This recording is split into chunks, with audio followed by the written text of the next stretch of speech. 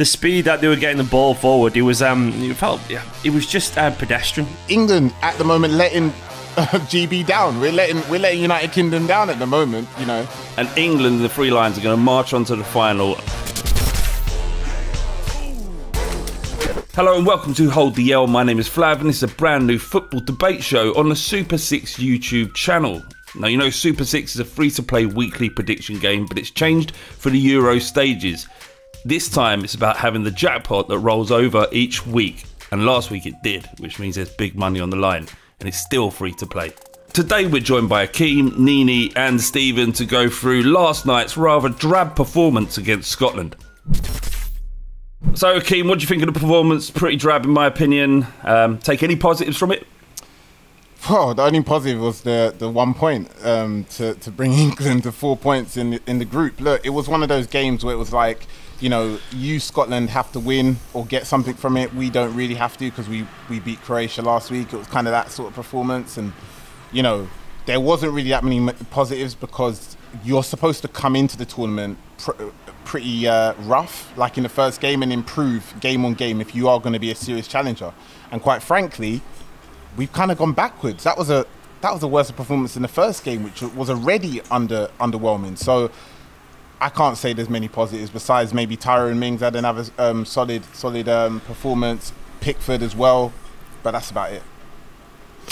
Stephen, what did you make of it, and why is it important to have performances right now, or is it just, as Southgate said afterwards, it's about getting out of the group? That's the only thing that matters. Yeah, both things are kind of true. Of course you have to get out of the group, but at the same time, international tournaments are about momentum, aren't they, really? There's only a few games, and there's a lot of belief involved in international tournaments, because why wouldn't there be? And we know what that energy can do to a side. We've seen it before, and I guess the caveat would be that, you know, or the counterpoint, sorry, would be that, and you know, we didn't play exactly set the world alight in the group stages of the World Cup, and we got to the semis there, so maybe it doesn't overly matter. But that performance was drab, if I'm being honest. It was slow, it was tepid, and I think it was unnecessarily slow as well. That was the thing. I mean, I think the forward line will get a lot of stick for it, but there was basically no support. I mean, I guess I'm lucky as a City fan to watch good build-up play, but the speed that they were getting the ball forward, it was it was just pedestrian at times. It really was, and I was disappointed a little bit in the midfield, if I'm being totally honest. They're all very good players, but I think a lot of the energy and decisiveness that we saw from the first game, in the first half in particular, from Phillips, for example, I think he was a little bit quiet this one. He didn't get forward anywhere near quick enough. I'm not sure if he was sitting a little bit deeper because maybe, I don't know, the defensive structure was different because obviously Trippier and Walker weren't there. I'm not saying Shaw and James did anything wrong, but it was definitely a different kind of setup defensively, and as a result, it felt like Phillips was sitting a little bit deeper for me, and I do think we lost a little bit from the midfield in terms of the pace of getting the ball forward, and every time it hit Sterling or Foden or Kane, there was just a whole wall of Scottish defenders already there. It needed to be moved quicker up the pitch, and there's nothing their forwards can do at that point. You've got a really dedicated Scottish team just sat there all in shape already, and it just felt too slow, and that's such an easy word to say, but it's why I wasn't really sure Grealish was going to make a difference when he came on either, because it was the same, just swapped to another player to have the same problems, but with a different there. So it was too slow, man, just too slow. That's it, and that's what one of my frustrations were, the fact that we have such quality in that squad, and he only chose to make 2 substitutions. Yeah, Bellingham there will offer something to Phillips. You know, if you're bringing Grealish on, don't take Foden off. Leave 3 of them on. Leave Mount, Grealish, and Foden on. And let's go for him. Just drop the holding midfielder, and let's go for him. But Southgate said after the game that he understands that fans wanted or would have desired us to put our foot on the pedal and go for Scotland, but this isn't a time to be risky and just thinking, all right, well, fair enough, let's get through the group. But NiiNii, what did you think? Should we have been a little bit more risky? Should we try to create momentum? Or, as Stephen alluded to before, is that there are teams that go on and do very good things by playing quite conservatively in the group stages.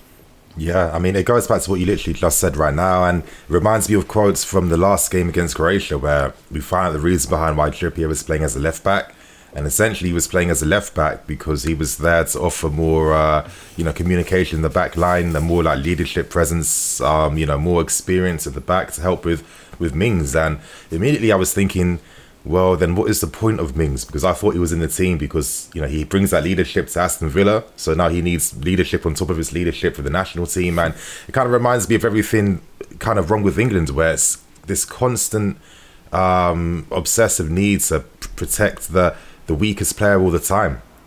You know what I mean? Protect the weakest player all the time instead of finding a system to get the best out of the best players. And one example is Harry Kane. I mean, the way we're using him, actually, if you want to use him better, you'd actually use Calvert-Lewin, because that's not how you use Harry Kane. I mean, he's world class for a reason because of his ability to drop deep, get involved in the play. You know, but you can see the options he brings on the counter with the excellent passes behind. You don't see that for England. And, you know, I think it's quite obvious against Scotland when you see our back line and how deep it is compared to the rest of the midfield, and we're only passing the balls out wide. There was like no presence between the lines. There was no presence, you know, move the ball through the middle.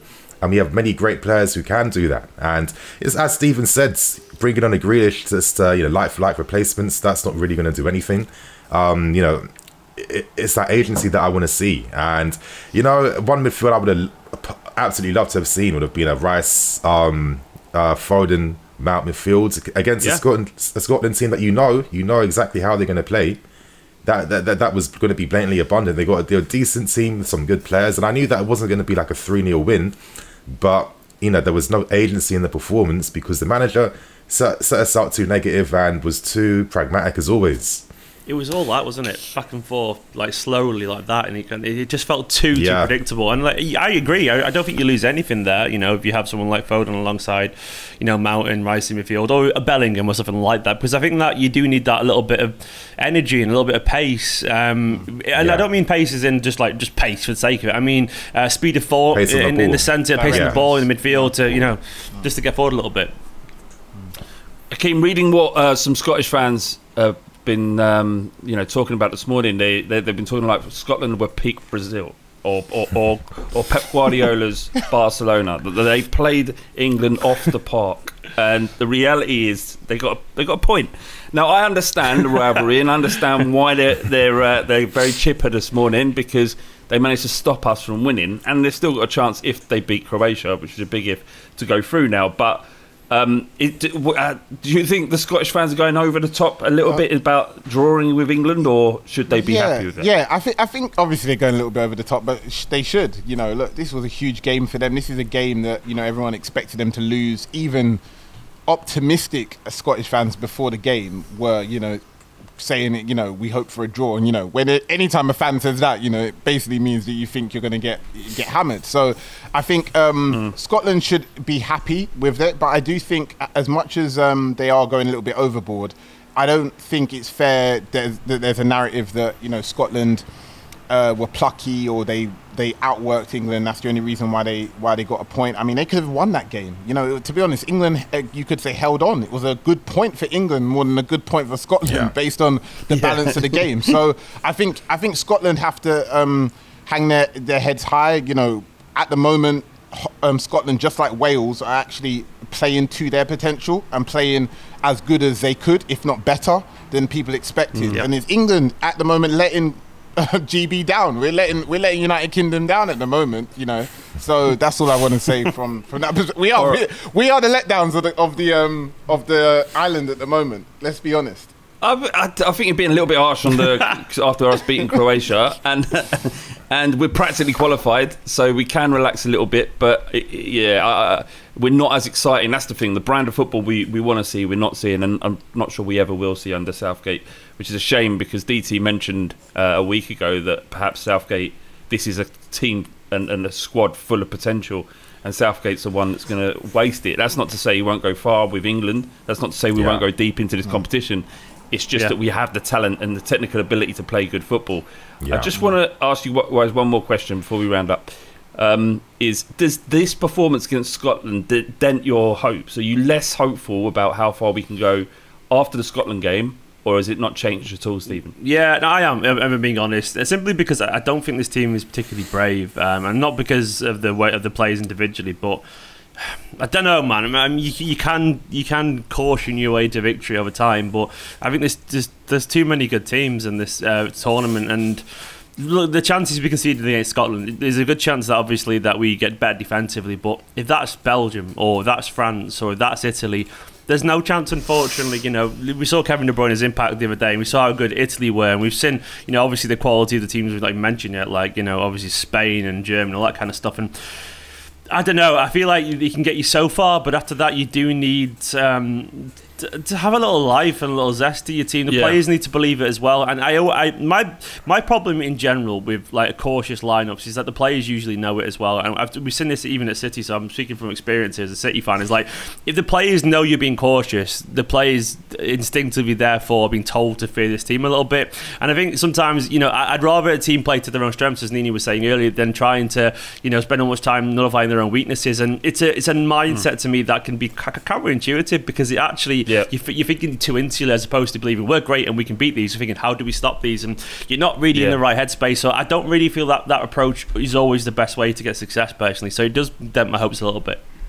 Dented hopes. NiiNii, any more optimistic than that? To be honest, I felt like the game versus Croatia was an intelligent one, was a smart one, because we saw them doing absolutely anything. But you know, but in this tournament, as we're seeing with all the big nations, you need to have a bit more in your game. And you know, I've always felt the bottleneck is the coach, because you know, even before, you know, throughout the Nations Leagues and the friendlies, you know, he's never really gone for a lineup that involves, you know, many of England's best attacking players. Like, it's kind of crazy that Sancho hasn't featured yet in this tournament. He's been creating goals and assists for fun at Borussia Dortmund. There's no role for him in the team, because, you know, Southgate looks at these guys and he's thinking, okay, what are you going to do off the ball?